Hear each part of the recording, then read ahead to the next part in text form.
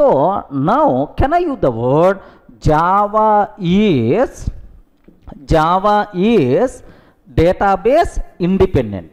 Java is one database independent, but driver is what about drivers? A separate driver for Oracle database, a separate driver for MySQL database, a separate driver for DB2, right?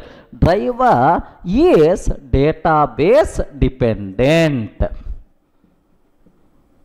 Driver is database dependent. Is it clear for all of you? How Java is database independent? Can you please explain who is going to take care about corresponding database conversion?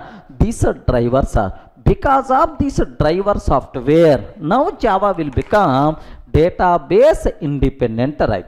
Who is going to take care? Database related specific terminologies are this driver software is going to take care.